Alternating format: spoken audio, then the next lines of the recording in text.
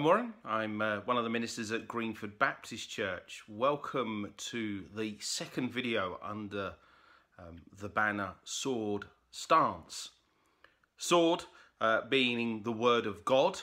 Sword, or the Word of God, can be used for both attack against our enemies, which is not flesh and blood, but against dark rulers and spiritual realm. And it can also be used as defense. Defense, again, against the spiritual forces, but also, I believe, defense for our mind. A sword, you parry an attack away. And if we use the Word of God, we can use that to protect our minds as we read the truth that is in here when normally enemy is trying to tell us lies, both sort of through in our prayer time or in our time of just wandering thoughts, or even through, unfortunately, through people as well who might be well-meaning at times, other times aren't well-meaning, but either way, it's not that person, it's the force that's behind them. So again, our fight is not against flesh and blood, as it says in Ephesians 6. So, sword stance, that's the whole point of sword stance. Where are you standing today with your sword? It's with that bizarrely enough, in this second series, this one's entitled Encouragement. I'm going to dive into the Bible just a little bit, potter around a little bit, and just make a few comments as we go along. So Hebrews chapter 10, verse 25 says, "Let us not give up meeting together, as some are in the habit of doing, but let us encourage one another daily, and all the more as you see the day approaching." Now, bizarre that the first verse I pick up is that let's not give up meeting together, especially given during this current climate. And you could be watching this at any moment with any rules we currently have.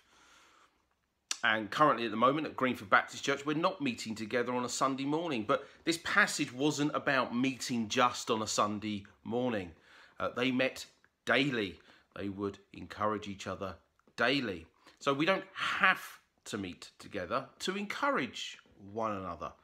We have 2,000 years on since Hebrew was written, we have this thing called modern technology. We have these things called phones that are really helpful for communicating remotely. I know it's not always the same as physically meeting, but at least we have that option. Let me go to another one, Hebrews 3:13. Just very briefly, that also says, "But encourage one another daily, as long as it's called today. So let none of you may be hardened by sin's deceitfulness." We're to carry on encouraging each other daily. By the way, the definition, according to somewhere on one of the many internet searches on the dictionary, is what is to encourage? It is to strengthen and stimulate. When you encourage someone, you either strengthen them and you also stimulate them. Sometimes a word of encouragement can really stimulate you to keep going through the day. It doesn't just strengthen you, it inspires you. It makes you want to go, yeah, actually, no, let's keep going. Let's keep going. Romans 12:8 makes it very clear to us that actually encouragement is a gift of the Holy Spirit. There are some of us who are exceptionally gifted with the gift of encouragement. No matter what is going on, you know those sort of people that you approach them, you see them, and they've already got a word of encouragement for you. Even a smile sometimes oozes off of them through the Holy Spirit, and that is just enough to get you going. You can have people encouragement. You don't need to be down in the dumps to be encouraged. You can be quite high, but just somebody say to you, you can be high in spirits, high and happy, but somebody still can give you encouragement. Equally, you can give encouragement. As it says, encourage each other daily. So it doesn't work both ways. In part of this argument, I remember I had a conversation with someone about this, and they said, but what if I'm feeling really low and I really do not feel like encouraging anyone? And I agreed with them. I've been there, and no doubt will always be there at various points. But what I have discovered over time, that actually, if I find a way of looking for a way to encourage someone else, bizarrely enough, I'm encouraged. And when I'm talking about here encouragement, I'm not talking about just being nice.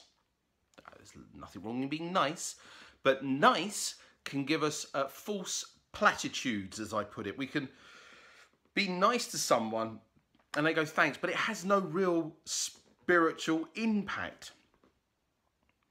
Encouraging someone is actually listening to God first and going, Lord, what is it you want me to say maybe to this person?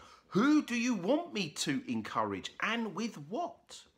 Now, it could be just simply a smile. The Lord says just smile at them and the Lord will do the rest.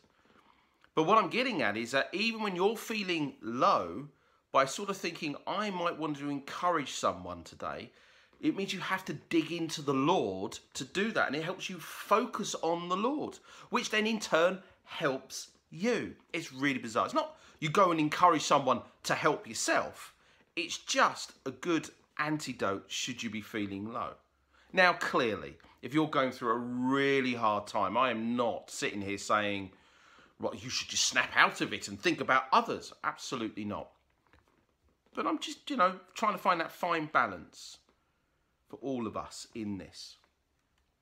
And as I said, it's in the Bible, it's in the sword. And it clearly, therefore, then is a command, an instruction from the Lord. Encourage each other daily. I like being encouraged. Bet you do as well. I want to go to Titus, chapter 2, chapter 2, verse 15. So bear with me just a second. This is Paul, obviously, talking to Titus, and he simply says, the whole of about teaching people, he said, these then are the things you should teach, encourage and rebuke with all authority. Do not let anyone despise you. Now, in the NIV, it reads slightly different in different translations, but I looked at this, encourage and rebuke with all authority.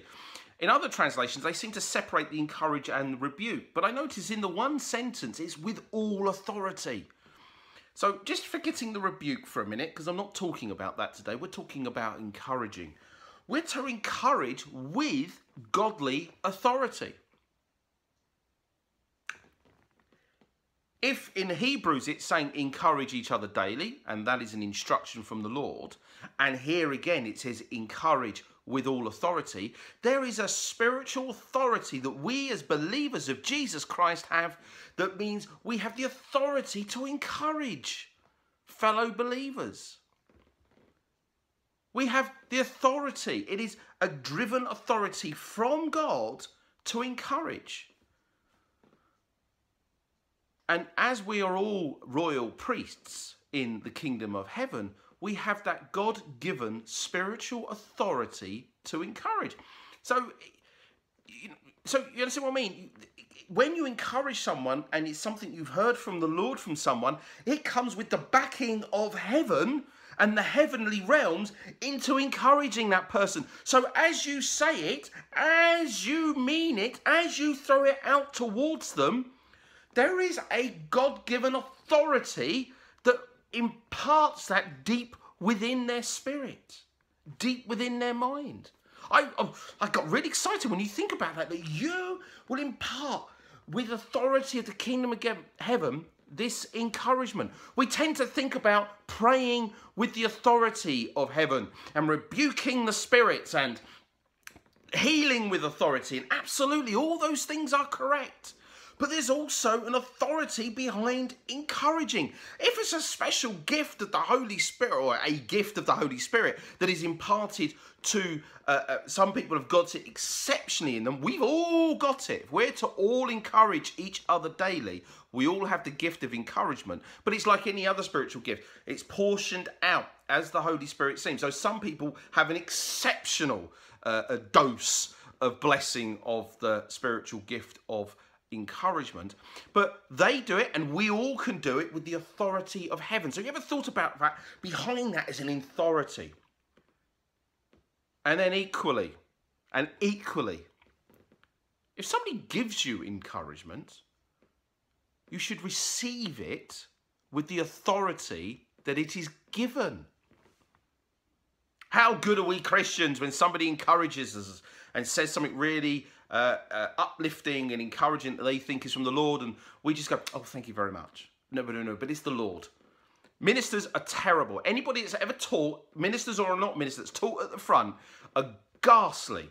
I'll say this, that when somebody comes and gives them encouragement, say, oh, that's a nice sermon, or that was really good, and we go, oh, thank you, or that sermon really spoke to me, and they explain how it spoke to them, and the teacher is terrible then going, oh, well, thank you very much, but it's obviously all from the Lord. Now, statement is true, it was from the Lord, but the point being that the teacher should receive that with the authority to which it has been given. They should take it on board as an encouragement.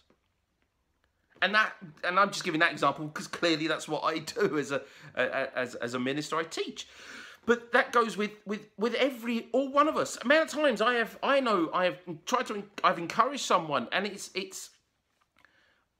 think it's a concept of false humility. Bizarrely enough, we think we need to be really humble. Yes, we do, but you still receive the encouragement to which, and allow that encouragement to deeply penetrate your spirit into the place of humility. Not into a place of pride, but into a place of, I will receive that, be stimulated by that, be strengthened by that, because it's been given with the authority of heaven, and that will inform the rest of my day partly. That will make me see whatever I'm going through God's eyes. So encouragement is so much more than just simply being nice. Encouragement is so much more than just making you feel good for a moment. It has the authority of heaven in it that should imbibe and should take on board, and we should soak it up, and we should always be godly people looking. Lord, who do you want me to encourage today from your word or from your spirit? You know, both are the same, but who do you want me to encourage today? So let me end this by saying, be an encourager. Be encouraged with all the authority of the kingdom of God.